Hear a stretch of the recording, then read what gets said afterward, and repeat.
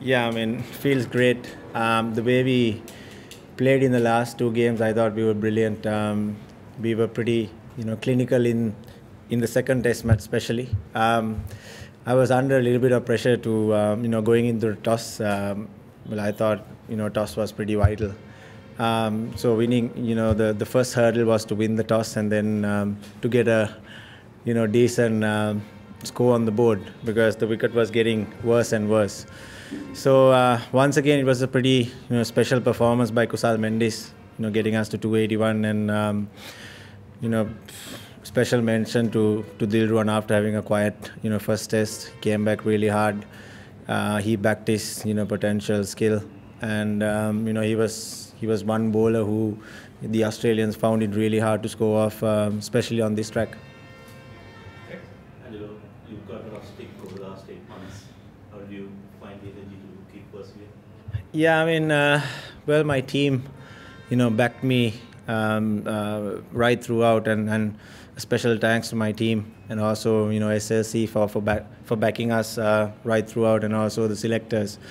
They backed us. They said, I mean, yeah, we'll get a bit of stick, we'll lose a few games, but if we do our processes right, we will along the way win a few games, and to beat the number one team is very very satisfying, and we should thank all of them, SLC, selectors, the team, and also the fans for being there with us. It's never an easy task when you lose games to keep persevering, keep continuing. But my team is. I'm very grateful to my team because they've supported me right throughout. Angelo, you played in the 2011 series last time around when Australia won here on a pitch that did quite a bit and won the series. What do you think is the difference between that Australian team and this one to you? Yeah, I mean, in 2011 as well, I thought the 2011 wicket was turning more than this. It was turning square.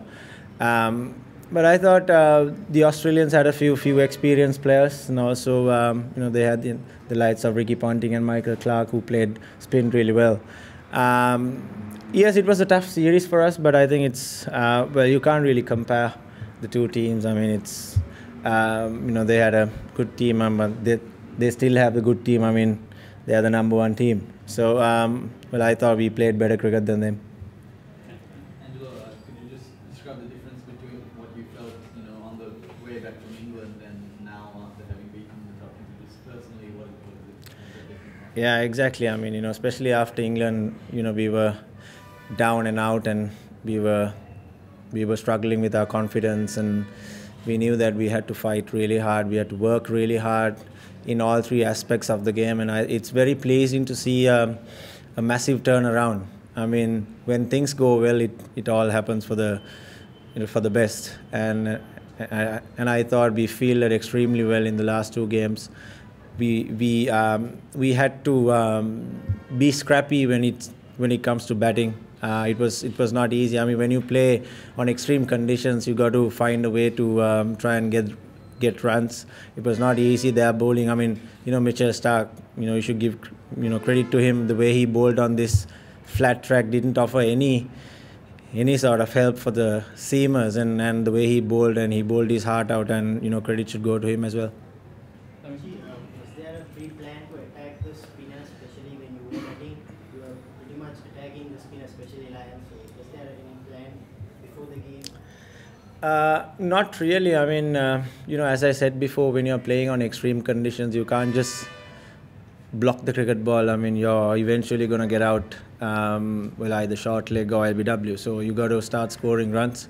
You got to sweep. You got to reverse sweep, and sometimes you'll still make a mistakes, but you will find a way to score runs and upset the lengths and the lines of the bowlers. And the spinners are taking 37 out of 40 wickets so far. You've got Usman Khawaja leaving one, the bowls in, Mitch Marshall won't play, probably go in. The Australians usually shot, do you think? Well, it's never easy when you're facing good quality spin on a turner like that. It's never easy. I mean, we have good quality spinners in Dilruwan, Sandakan, and Rangan Herat. They are experienced campaigners, and they know exactly what pace to bowl and how to bowl on these types of wickets. Well, sometimes when we go to overseas conditions and foreign conditions, we struggle as well. So they've struggled in the last 2 games, and we are not writing off them. I mean, still we want to win 3-0, and we want to go for it in Colombo as well. I mean, we'll try our best to do that. Yes, I mean they look a bit lost when it comes to our spinners. I mean, our spinners have bowled extremely well. I mean, you can't take anything away from them. But yeah, I mean, they found it a bit hard to score off our spinners. Right. Angelo, Sean Marsh was one of the guys who scored 100 last time was played towards Sri Lanka, 100 on test debut. Are you a bit surprised that he's not featured in any of the test matches? I actually didn't follow the last few games which Australia played, but I think they one thing that they want to have is continuity, and I think this team has played the last few games, I assume, so they were looking at continuity, but I'm sure there'll be a change in the next game. Guys like everyone and something kind of performing well, and also having a guy like Jeffrey Vanderson. Do you think Sri Lanka has a good set of spinners going forward in the test, even if Angelo decide to call it a day? We hope that he doesn't call it a day in the next couple of years.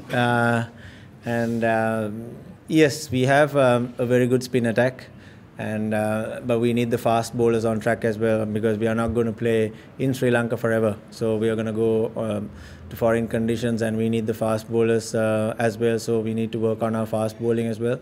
Champaka is doing a pretty good job. The support staff is on the job. So hopefully we can get a good few fast bowlers who are fit and ready to go.